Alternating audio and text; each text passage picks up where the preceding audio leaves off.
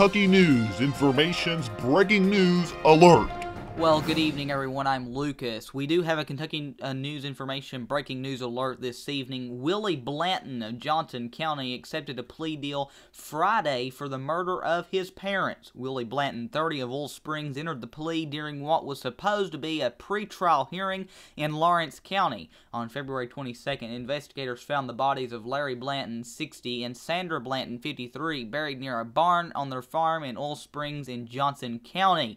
The couple disappeared in early September of 2012. Investigators say they died as a result of blunt force trauma and put their time of death around the time they went missing.